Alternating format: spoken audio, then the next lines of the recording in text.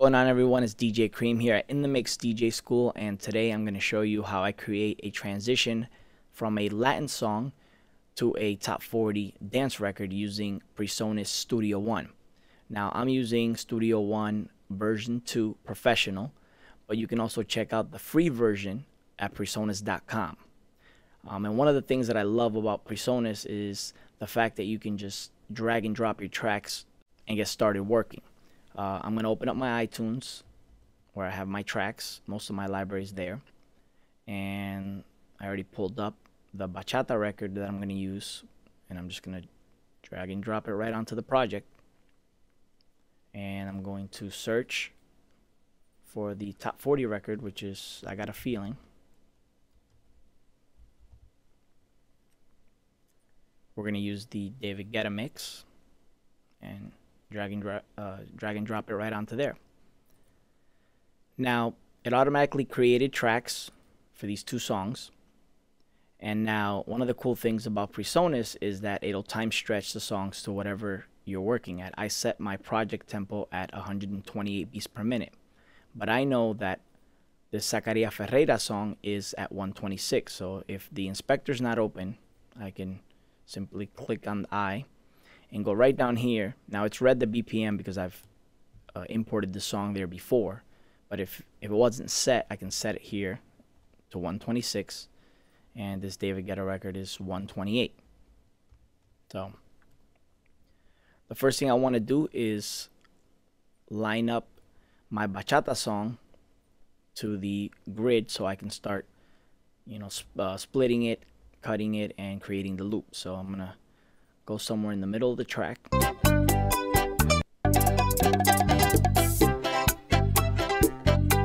So I'm going to start right there. So I'm going to line up that first beat right there to the bar number 64.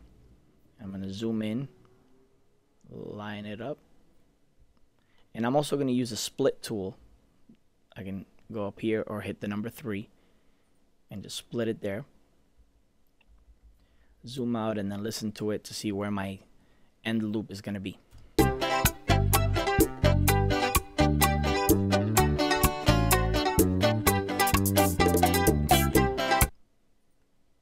Now, as you see, the track has drifted a little bit, and that happens a lot in Latin music, especially with a lot of these bachata songs. So instead of me trying to line up the whole track, what I'm going to do is I'm going to split where the downbeat is, right before the downbeat.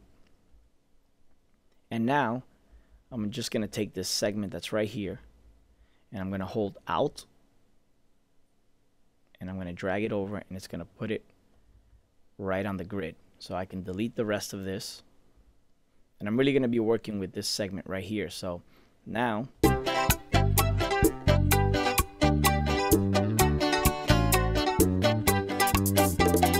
you see that it's perfectly on the grid. So now what I'm going to do is bring in the David Guetta record, and I'm just going to line it up right to that first beat. Clean up the beginning, delete, and let's just listen to it.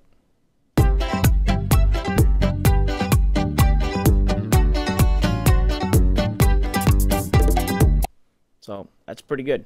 Now all I have to do is use the letter D for duplicate and duplicate this a lot of times. So this is very, very handy because in other softwares you have to Control or Command C, Command D to copy and paste. Here you just select it and duplicate it, and it keeps it on the grid, so it keeps it lined up. So now that we have this lined up, I'm going to start adding the effects. The first thing I want to do is use the Pro EQ that comes with Studio One, and I'm just going to drop it right onto the track.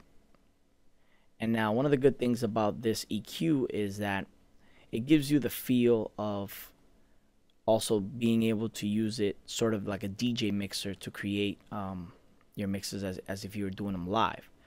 So I'm going to use the filter, the low cut filter, and I'm just gonna change it to like 36. Except what I want to do is I don't want the filter obviously to go throughout the whole track. So I'm going to use the automation to enable and bypass the EQ, because I only want it to start at this point. So I'm just going to draw it in. It's that easy. So throughout the whole track, the EQ is off. And it turns on right there. But right now, even though it's turned on, I haven't done anything. Now what I want to do is turn on the low frequency, the filter, and I'm going to automate this because I want to be able to control that the frequency. So let's move it back, listen to it.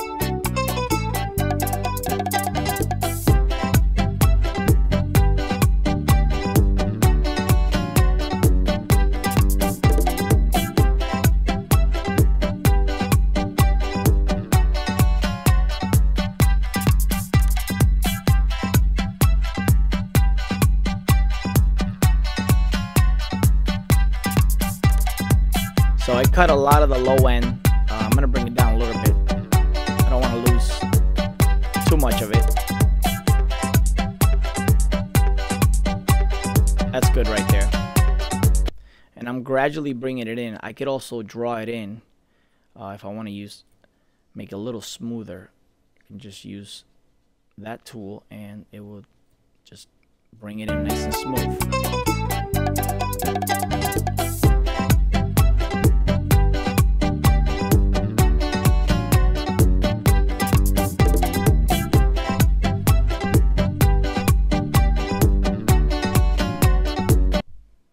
So I like the way that's sounding. Now, I'm also going to bring in the Pro EQ on the Black Eyed Peas record because I don't want that beat to come in so rough.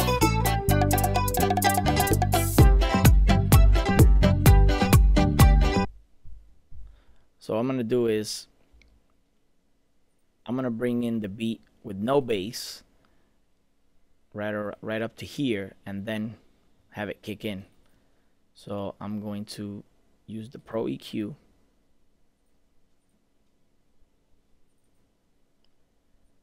and I'm going to do the same thing. So bring it in this time with no bass.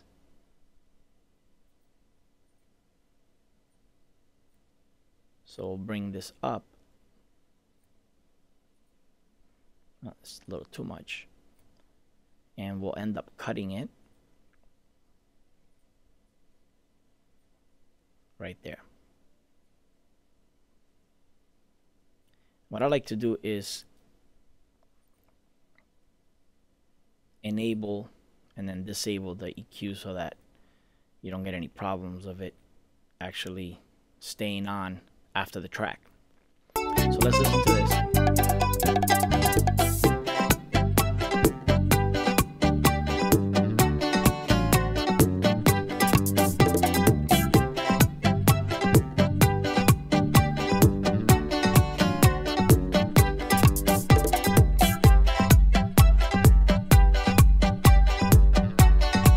That's a lot smoother.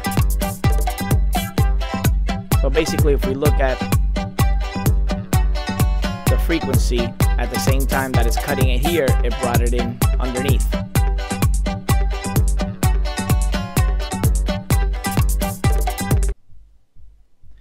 So now let's get to the fun stuff. Studio One has this great plugin called Creme, and basically it allows you to create different effects like pan or sort of this transform. I call it transform from the DJ side, but it's really cool because it it syncs up to whatever you're doing, and you can create some really cool effects. So I'm going to use this on the track, on the bachata track. So what I'm going to do is just listen to it first, set up the parameters. I want the square wave.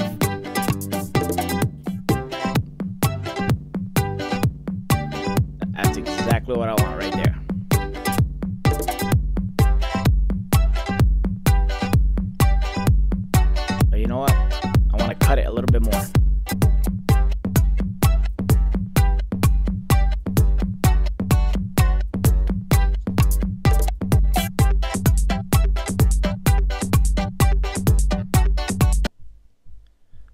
So as you see, I'm just moving the beats, the knob, so that it kind of shortens it, makes it smaller. But I want to be able to do that as the track is playing. So what I'm going to do is actually automate this button. Again, right click, edit in automation. That's how easy it is. And I want to start with just these two segments here. I'm going to leave alone. So we're gonna end up using the bypass first and bring this up. So we're gonna start from there, and we're gonna start at half beat. So we're gonna go back to our LFO beats and start at half. We're gonna go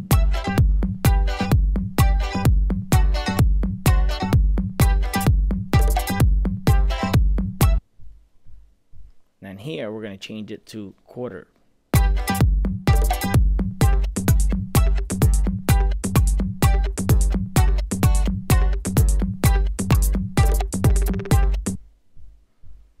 And for the last one, we're gonna go to 8.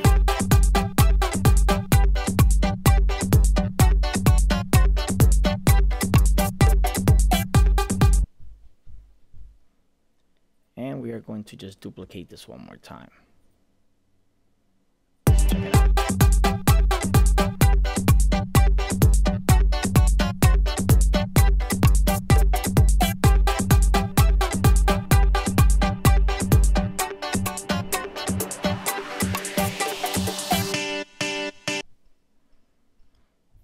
All right, so we're getting there.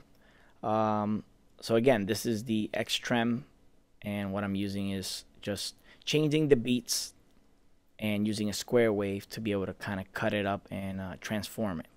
So now when it's transforming, I also want to add a little bit of delay. So we're going to use the beat delay, and again we're going to set up the parameters. So I think I want the let's listen to it at quarter note.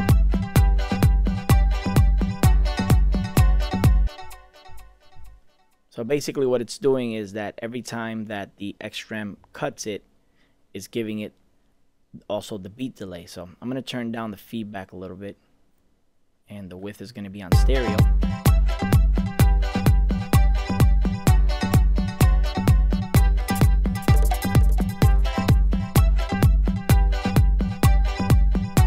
I only want just a little bit of it, not too much.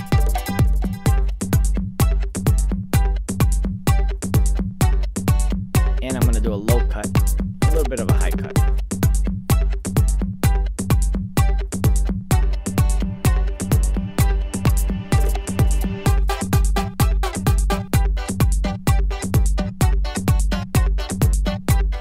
Alright, so we're getting there. So the last thing I want to do is add a filter. Basically the filter, I want it to come in right around here, right in these last two, basically these last 8 bars. And before I forget, I also want to bypass. I don't want to have the delay on the whole time. So we're just going to move this over to where the delay actually starts and just bypass it.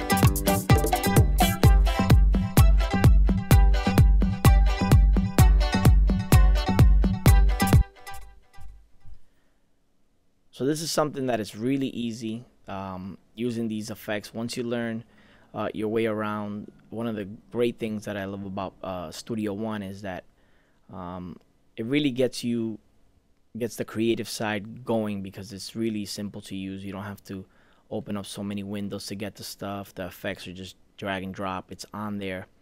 It has some really cool presets that you can work with. So I personally love this filter. Just gonna put this at 4 bars,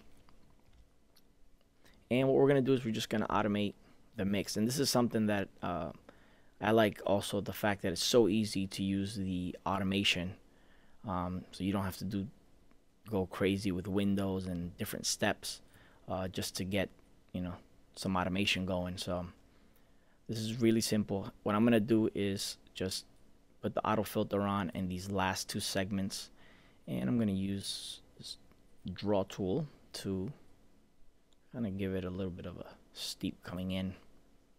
So I'm just automating the mix, and I set this to 4 bars.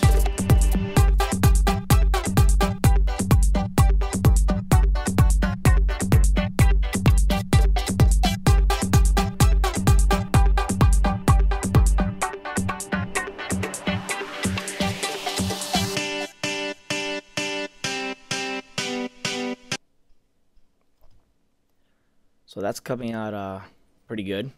And what I'm going to do also is just delay the end a little bit, because it kind of sounds like it gets cut off. So for this, what I'm going to do is I'm actually just going to put a delay on just this last hit here. So I'm going to split this, and now I'm going to use the event effects, which I have to enable. So I select the segment, I go right here in the inspector, and I enable it. And I'm going to add a different, another beat delay just to that segment. And I'm going to set the feedback a little bit more. I'm going to do a low and high cut. And I'll leave the beat at a quarter note. And then what I'm going to do is, I want the effect to continue. So I'm going to add the tail. I'm just going to put 10 seconds. Probably don't need that much, but so let's listen to it now.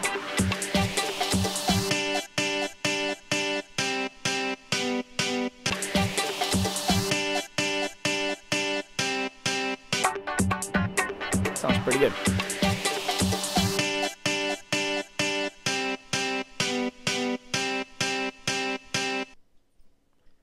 Now again, the idea here is to create this transition, but also make it sound sort of like something that you would do if you were doing this live using a DJ mixer and a couple CDJs. So let's just listen to it from the top.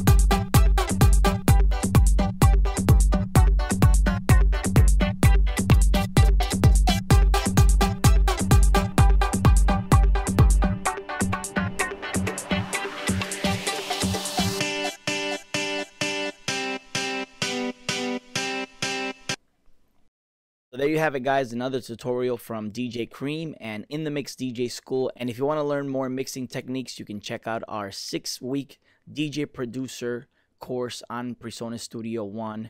Also available online classes. More information, log on to inthemixdjschool.com, and you can also download the free version of Studio One at presonus.com.